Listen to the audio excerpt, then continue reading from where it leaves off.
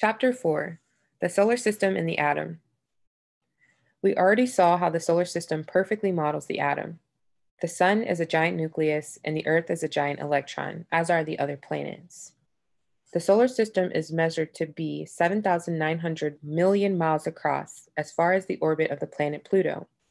Our Earth is measured at only 7,900 miles across. That makes the solar system a million times bigger than the Earth. Let our minds make the obvious connection.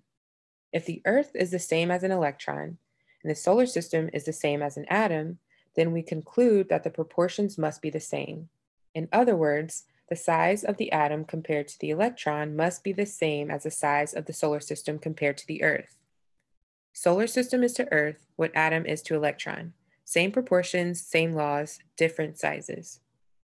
If the solar system is a million times bigger than the Earth, then the atom is a million times bigger than the electron. Is this true? According to modern measurements, the electron has been measured at about 1/4 trillionth of an inch, and the atom about 1/4 millionth of an inch across. That gives a proportion of 1 million times, just like it is between the Earth and the solar system. This confirms our intuition that the solar system is a giant atom, and the Earth is a giant electron, and the sun is a nucleus. The law of creation is, as above, so it is below.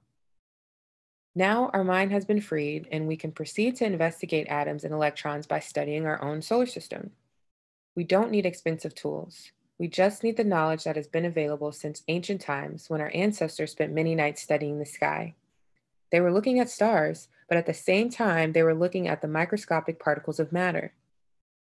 Modern astronomers and physicists separate themselves into two camps. In the ancient days, our ancestors, as they built great pyramids and other monuments to study and chronicle the movements of the stars, knew that there was no difference between astronomy and physics. By studying astronomy, they learned all about physics as well, because physics is the study of astronomy on a microscopic scale. As above, so it is below. That is the law of creation. Once we have a clear understanding of this law, we can use it to learn about the rest of the universe. How it was created, when it was created, what is its size and duration. All we need is our minds.